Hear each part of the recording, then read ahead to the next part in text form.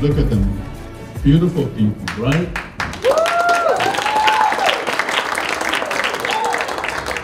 Handsome, beautiful, amazing.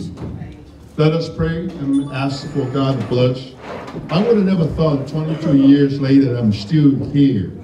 I am still here. All right, let's pray. Please bow your head. My wife, no more talking, bow your head. Heavenly Father, we thank you for this beautiful, beautiful day. This night, may your Holy Spirit fill this place. The Spirit of God will permeate throughout this entire building. The tireless work of the teachers, the principal, the front office manager, and every day through our chef, Kevin, and many other supporters and sponsors. Because of them, we're able to be here year after year and to educate these amazing children, the students that have made their way through the front door every day diligently. And tonight we pray for you to bless our event, this graduation night. God, we thank you for your faithfulness. You have supported the school all by yourself through the last 22 years. So faithful. We thank you for that. In Jesus' name we pray. Amen. Bethany, thank you. While we were in LA, she had these little comments that just made me laugh. And so I'm going to present this Firecracker Award to Miss Angie Navarrete.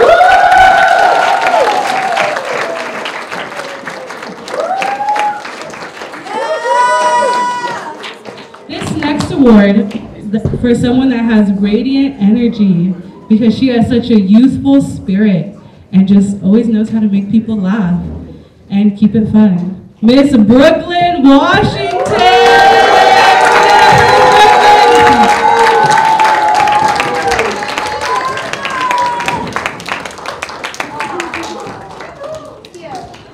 This next award is for someone that just knows how to make people laugh and is friends with literally almost everyone. I don't know one person who she doesn't say hi to. Miss Jocelyn Ramos!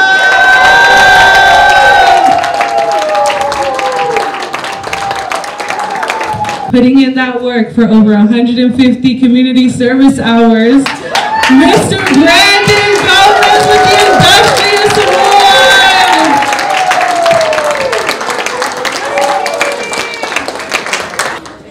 For another quiet and shy student, but knows how to come loud when it's her time, who strives in the academics, Miss Pima!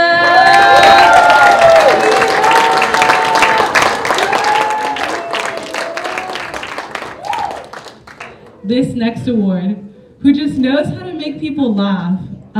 You can be having such a bad day. This kid comes in the room and I'm already laughing. His name, Mr. Ethan with the Charismatic Award.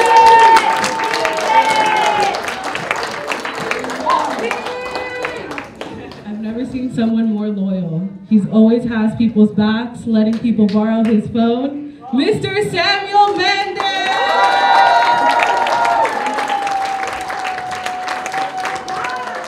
This next award is for someone who is very wise for their age. Every time I hear them talking, I learn a little bit more.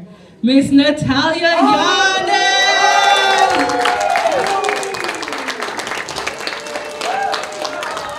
The guy who came in with only 2 months left of school and was truly the plot twist of the season.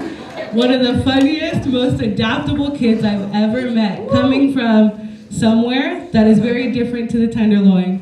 Mr. Feedy! With the Resilience Award! And last but not least, another hardworking woman. She may be quiet, but she's sassy, and she knows how to stand her ground. Miss Valerie Lopez!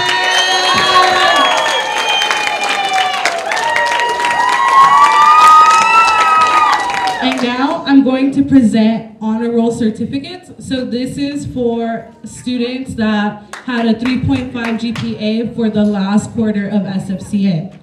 So first one, Miss Brooklyn Washington.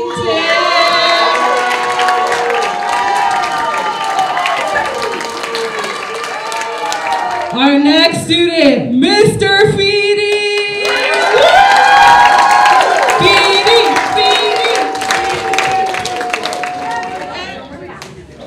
All right, for our next one, Miss Piva. Last but not least, Mr. Brandon Gomez.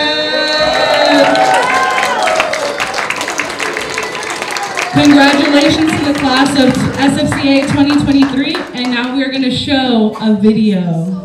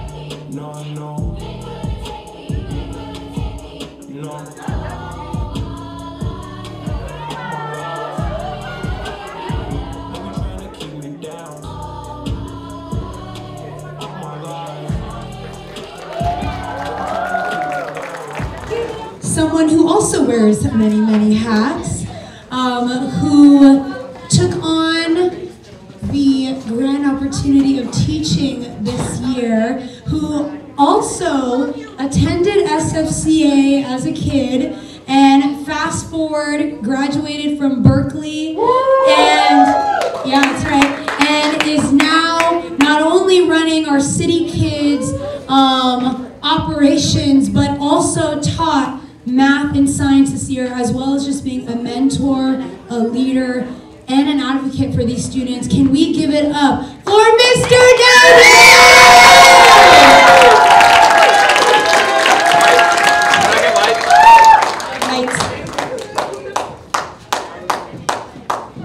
Okay, everyone. This is going to contain a lot of inside jokes that I've come up with the students. So if you see them laughing and you don't get it, that's how an inside joke works. So throughout the year, I've often walked into class saying I'm him, aka that guy. I'd like to say I've always been him. And in my lifetime of being him, I was once in the exact same position you kids are in today, 10 years ago. I graduated from 8th grade at SFCA just like you. Wait for it. And if you had told me then I'd be back a decade later giving a speech, I'd believe it. I'd have probably done something noteworthy by that time. If you told me I'd be giving this speech after having done a year as the 8th grade teacher, I'd call you crazy. But oftentimes, the craziest experiences are the ones you're most grateful for. If you can ask any of my kids, oftentimes I have told the class, I've given them a whole list of things that they should be grateful to me for.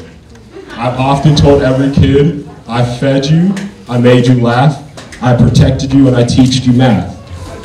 But as I look back on this year, I realized I have something I want to thank each and every one of them for. Please bear with me as I reverse it and I go down the list of things I'm grateful for. To Feedy, our plot twist. Feedy, thank you for reminding me that keeping a smile on your face can make any day better, and that you don't need a specific reason to smile. Simply being alive is enough reason to smile every day. May you forever keep a smile on your face. To Angie, thank you for demonstrating the power of being careful and measured with your words. You may have not talked often, but whenever you did, I always knew you have thought of what you would say, and it would be meaningful. Have you personally made jokes about me? Yes, she has. But all of her jokes were good jokes because she thought of them. I pray that you carry this thoughtfulness with you each and every day of your life. To Ethan, thank you for showing up every day with a tremendous amount of curiosity about life and school. You may have asked me questions that were extremely off the grid. But the thing about Ethan's questions were they always forced me to think about not only the answer to his questions, but also how I related to those questions. Your questions got me to think about myself, and the answers actually enriched my life. I hope that you always keep questioning and keep wondering, because it makes the world better, Ethan. To Brandon, thank you for exemplifying that your choices for one day, 1 week, or even one semester don't have to be your choices for the rest of your life. Your resiliency and desire to make different decisions about your life was refreshing to see. Please continue to be resilient and never let less than desirable results in life keep you from your end goal. To Natalia, thank you for always being willing to speak your mind. Your insights and remarks help make our class much more interesting every day. Sometimes I didn't always appreciate what you had to say about me. But looking back, you always said what was needed to be said, even if it was about me. I want you to keep that spirit up because we need more people like you in this world who don't run away from their opinions and how they really feel. To Brooklyn, first of all, thank you for being willing to always give me at least one twist or braid. My hair was nappy, but you always worked through it. Secondly, thank you for being unapologetically you. No matter the situation or the environment, you always remain Brooklyn because you are so secure in yourself. I urge you that in this world of people putting on facades, that quality of yours always stays. Keep it up. To Samuel, thanks for reminding me of the fact that confidence always has to doesn't always have to be loud. You never had to announce yourself to the room, but I always knew you were there. This shined through when I would call you to the board to display how to do math, or even during class discussions when you talked about life in general. I could always tell you were confident in who you were and what you had to offer. Please remain confident and don't let anybody or anything shake that. To Valerie, I personally thank you for your unique sense of humor that you brought to the classroom. You often were able to turn around a day that was pretty dry with your funny jokes. You were witty and funny without the need to cross the line or be inappropriate to get a laugh. The world will always need people like you because life gets tough and laughs are necessary. To Jocelyn Ramos, the simplest way to describe you is that you wear your heart on your sleeve. And the biggest lesson I learned from Jocelyn is that emotions aren't something to run away from or be embarrassed about. Oftentimes, emotions are actually who make us who we are. I count on you staying this way because it truthfully is refreshing to see somebody who wears their heart on their sleeve. Last but not least, I have to thank Pima for showing me the importance of keeping the main thing the main thing. As a first-year teacher and a bit of a goofball, I myself would get carried away with frivolous discussions in class on a couple things. Pima was always there to say, when are we going to start class? Or, Nadu, I need your help. These constant reminders help me stay on track and also help the class as a whole. Pima, you at a young age have already shown a great understanding of your priorities and keeping first things first. I know you'll maintain stability in life and go far. As you can see, class, I am eternally grateful to you for the lessons each and every one of you have taught me. Lastly, I'd like to leave you with this message. Throughout this year, we always talked about who was the NPC, who was the main character, and who was a side character. And here's what I realized.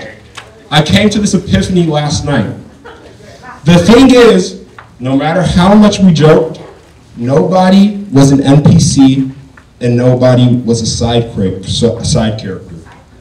None of you. The thing is, you actually are all main characters in a much, much bigger script and story than SFCA. You are main characters in the script of your own lives. And with the knowledge that you're main characters in the script of your own lives, I want you to treat it as such. Make big, bold decisions with God's guidance. Keep your faith in Him and understand that you are the main character and you are the author of your own story. And you're at the center of it. I want you guys to know that you're the main character because it's your own life. And I can't wait to see what all of your stories that end up being with you as the main character instead of you. You're all main characters. Thank you. First 8th grade graduate, can we give it up for Brandon?